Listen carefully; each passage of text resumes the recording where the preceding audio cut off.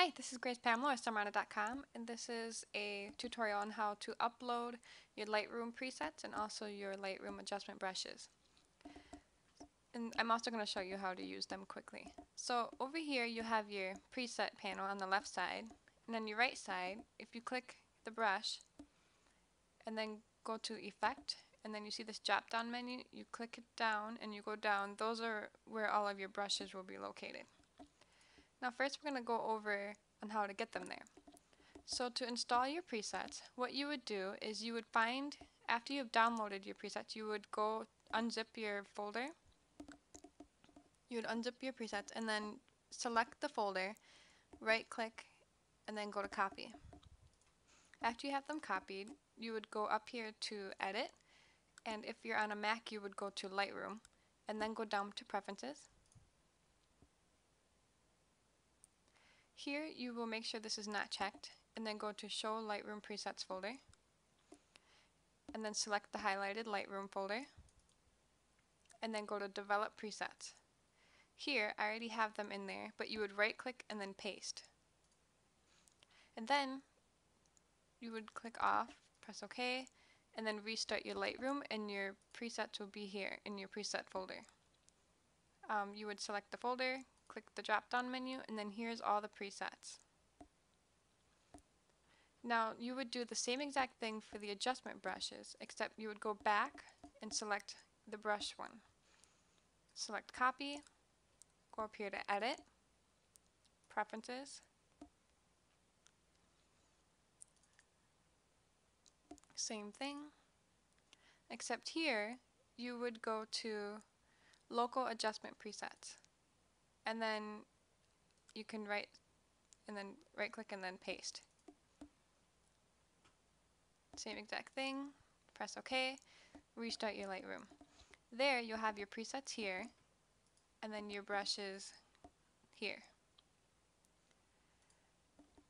Once you have all of your presets and your brushes installed, you are free to use them. So here I'm going to reset this and go over quickly how to use your presets.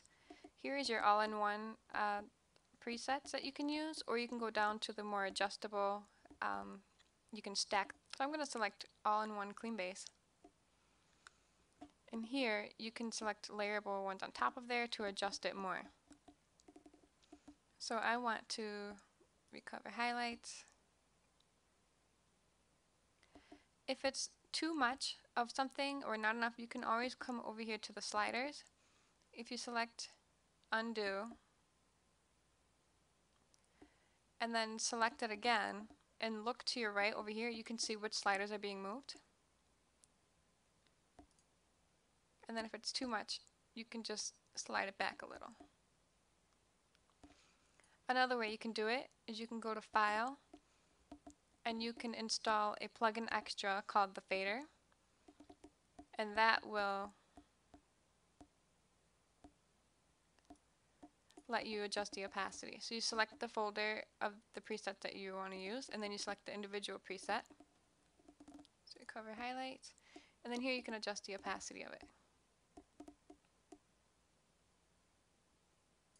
And press OK. And then you can just go back and forth and select all of the presets you want to use.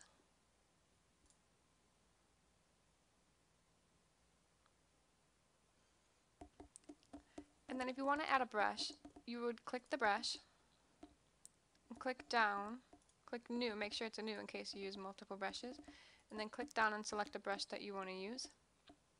Let's say I want to fix orange color cast. Go down, and here I can select the density of that brush. You can also select the size and feather it and the flow. You can also use the brackets on your keyboard. Now this is to remove orange color cast. And then you can just paint on the effect.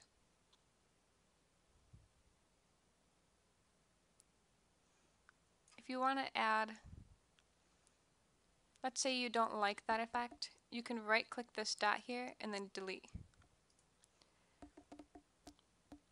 If you want to add a new brush, you would select new, and then you can choose another one. The creamy soft,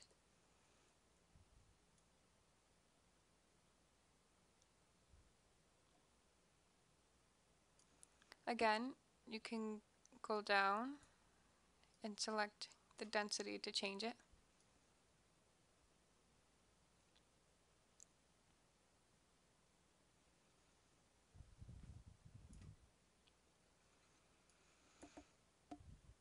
And if you want to go back to working on your orange color cast or any other adjustment brush you're working on, you can go back and click that dot. If you want to see where you've brushed already, you can go down here to show selected mask overlay, and then you can see where you've brushed and if you need to erase some of it. Now to erase, you would go down here to your brush and select erase. Here you can select your flow, which will show how much you're going to erase. So if I want to erase it all, I would have it at 100. If I want to erase just a little bit, I would go down. Once you have it set, then you can erase it back. Just like that. Again, if you don't like it, you could either hit undo or right click to delete. Another thing you can do is you can select the dot that you're working on, let's say right here. You can change the brush. Obviously that's a horrible example, but you get what I did there.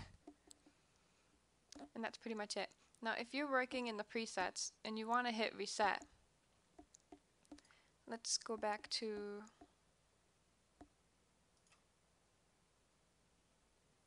select the dot you want to work on.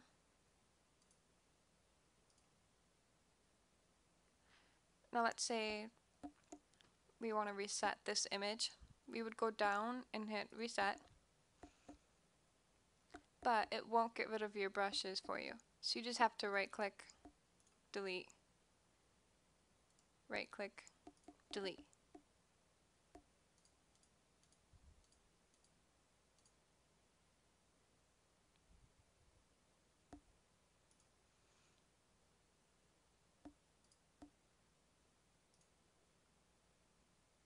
If you want to see a before and after, you can select done, and you can click these little before and after views, and you can change it if you like. Different views.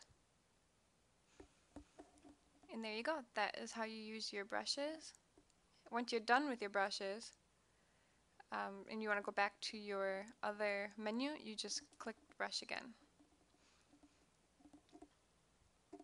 I'm going to show you really quick on how to use the radio filter.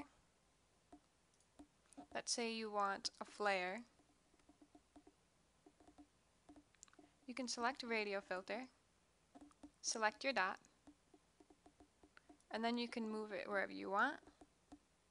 You can also adjust it completely, making it bigger or smaller. Move it. And again, if you don't want it, you can hit undo or right click and delete.